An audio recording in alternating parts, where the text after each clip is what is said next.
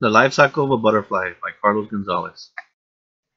In this video, students will learn about the sequential stages of life cycles of a female butterfly. In the US and Canada alone, there are over 750 species of butterflies.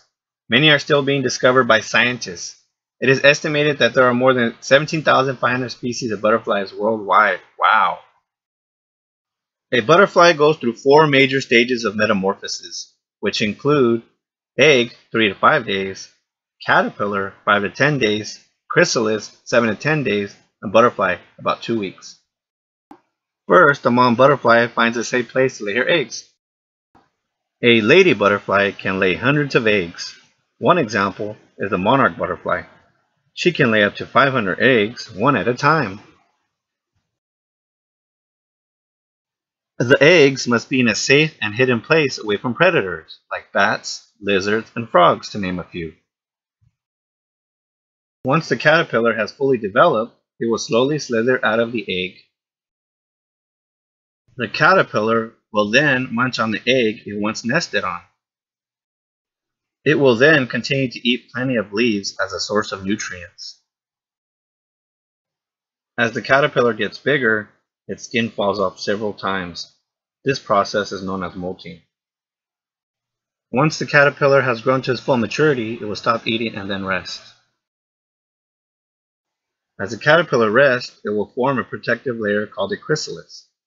During the resting stage, the caterpillar is called a pupa. Inside the chrysalis, the pupa goes through several biological changes, including the growth of wings, antennae, eyes, and legs. After a little over a week, a full-grown adult butterfly will come out of the chrysalis. At first, its wings will be small and wet. The butterfly will then make its wings bigger and stronger by pumping fluids from its own body. Once the wings are strong and dry, the butterfly will roam off into its environment. It will continue to eat nectar from plants until it is ready to reproduce. The lifespan of a butterfly is around 2 weeks. The main goal of the butterfly is to reproduce and start the life cycle once again.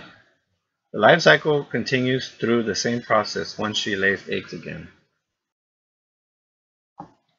Like all living species, including human beings, we all go through several life cycle events from birth to death. Some species live for decades while others just survive for a few days or weeks.